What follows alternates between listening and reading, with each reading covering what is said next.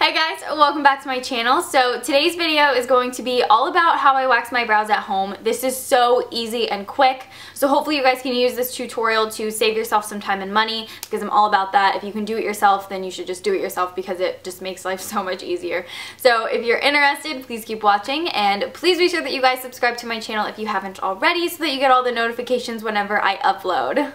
So I like to use the Gigi microwavable hard wax. It's solidified when cold and then you microwave it. And I like to use the applicators that have a slanted tip.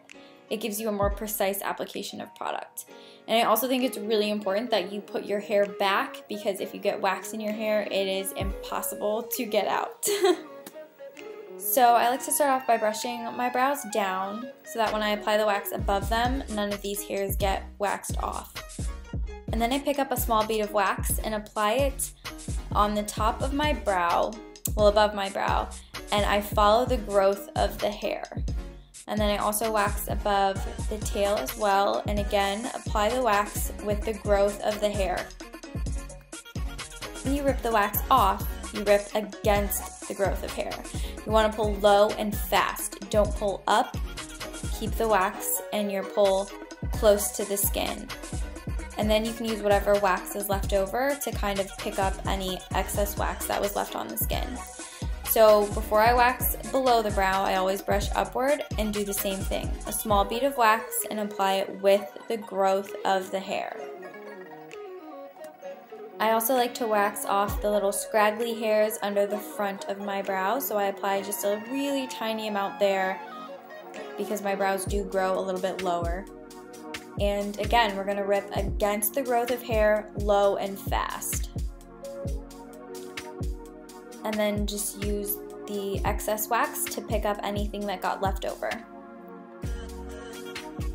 And the same is applied to the middle of my brows. So I apply the small bead of wax with the growth of the hair, and then I'm also going to be ripping it against the growth of hair. That's how you remove all the hair.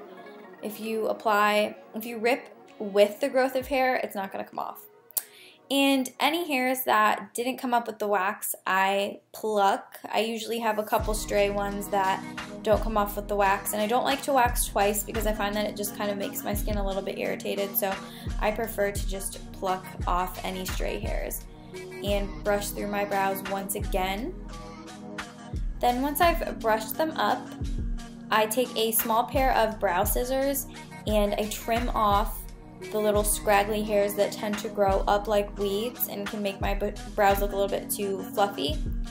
And once they're all aligned, I go back in with the tweezers one more time and just kind of tweeze any leftover scragglies. And that is it for that whole routine.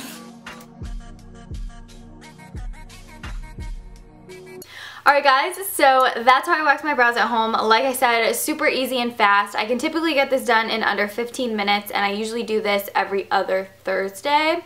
I know that this wasn't really on shaping your brows, but I would highly recommend that the first time you start to embark on a brow journey, you get them professionally done and then keep up with the maintenance and the shape of the brow after you have a professional kind of assess the best brow shape for your own face.